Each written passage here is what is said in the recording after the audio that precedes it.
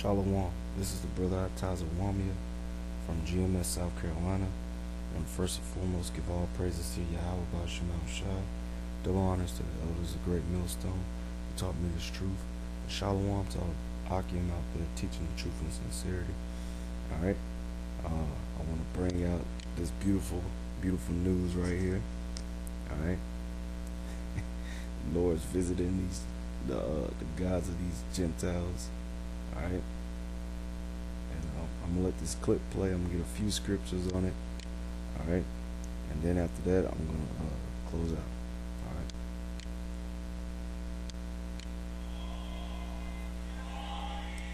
The American economic crisis has tested the faith of millions of people, but now it seems many of the churches they worship in are what need a miracle now.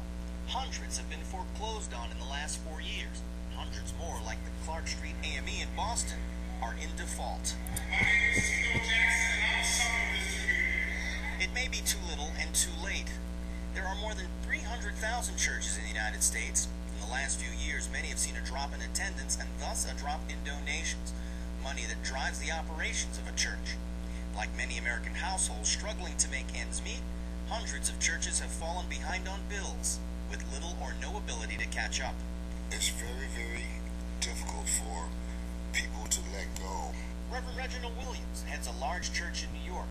He's also part of a committee of pastors trying to save black churches from foreclosure. So once you look at the actual raw numbers, you're going to see that if the churches that are in those conditions and the numbers are growing, they're going to be faced with either foreclosure or just fading out or being taken over by another denomination.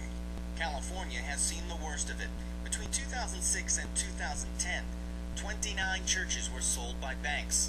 In Michigan and Florida, 23 sold in each state, followed by Georgia at 19, Texas 17, Ohio 15, North Carolina 6, and 5 churches sold in New York. Last year, 138 churches were sold by banks that acquired the properties through foreclosure. That includes Mount Moriah Baptist, that stood in the Harlem community for decades before it got into financial difficulty. In the case of Mount Moriah, the bank was unwilling to refinance the church's loan. It's the same story for other churches across the country in a similar situation. In the wake of the economic crisis and a huge bank bailout, federal regulators are now pressuring those banks to clean up their act and get bad debt off their books. But in some cases, it's not bad luck, but rather bad management or bad decisions. Take the case of the Solid Rock Church in Memphis, Tennessee. In 2008, with their building paid for, leaders borrowed $3 million from the Evangelical Christian Credit Union to build a 2,000-seat addition. Halfway through the project, the economy collapsed. Solid Rock emptied its once hefty reserve, but it was not enough. Property was put on the auction block. It's a balancing act. When you look at the operations of the church, the economy certainly has an account in terms of the increased costs for renovations and utilities. Like many struggling companies, pastors see churches merging their congregations or working together to share building space. Solutions that may answer prayers to survive a crisis that has been a cataclysm for hundreds of houses of worship. Gary Anthony Ramsey, Press TV, New York.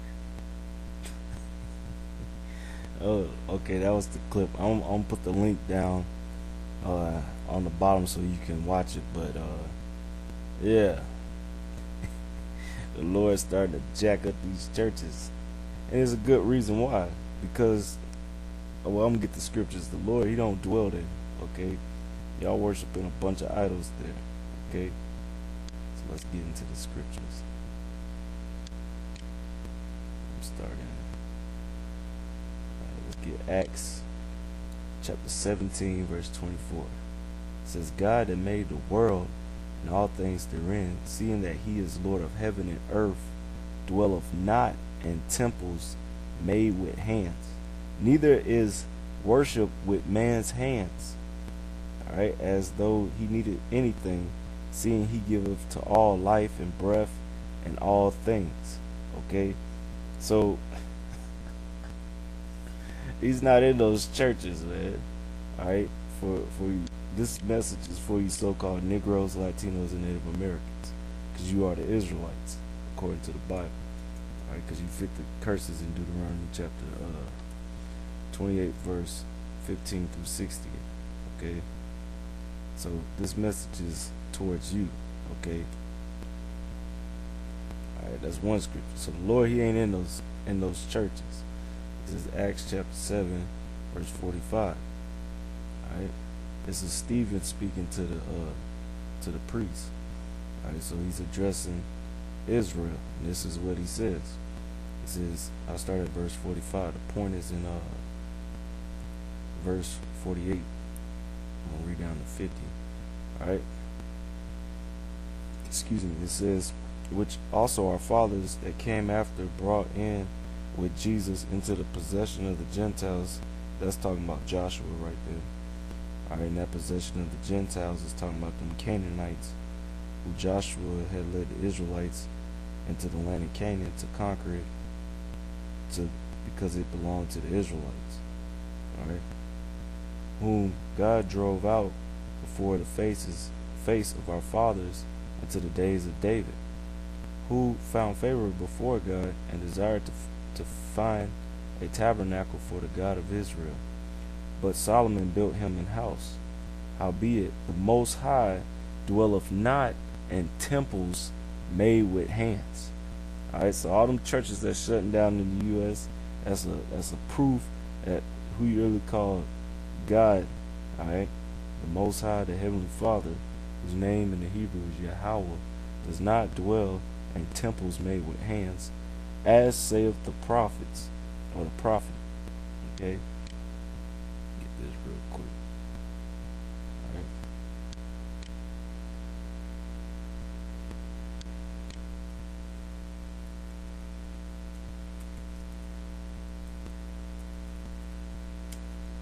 All right, OC chapter 12 verse 9, it says, and that I am the Lord thy God from the land of Egypt will yet make thee to dwell in tabernacles as in the days of solemn feasts. I have also spoken by the prophets, and I have multiplied visions and used similitudes by the ministry of the prophets. So the Lord speak through his prophets. Okay.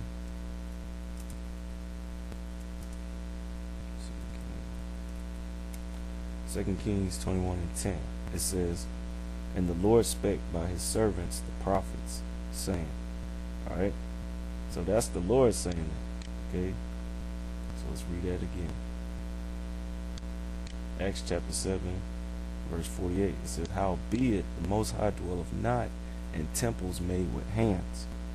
Alright, so he's not in them churches, as saith the prophet, and the Lord speaks through his prophet. So these are the words of the Heavenly Father. He don't dwell in no temples made with hands, and he's not worshipped by man's hands.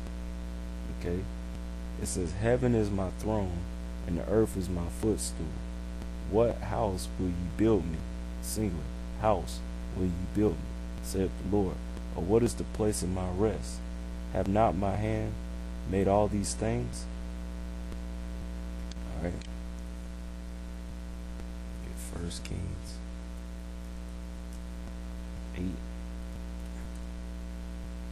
8:27. These are the words of King Solomon, who built the temple, alright, the first temple, to the God of Israel, which his name is Yahweh. Okay, this is what he said.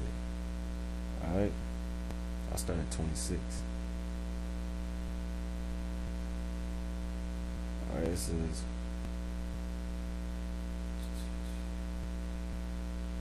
alright, and now, O God of Israel, let thy word, I pray thee, be verified, which thou spakest unto thy servant David, my father. So you notice it's Solomon.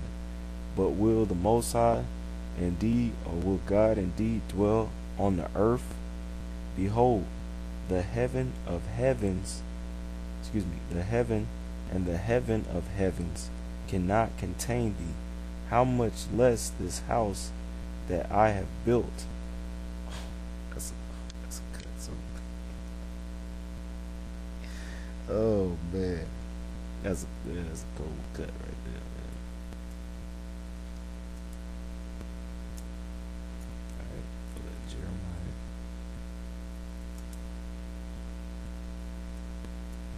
All right, Jeremiah 7 and 4. All right, He's talking about all these churches, which another word for church could be temple, because the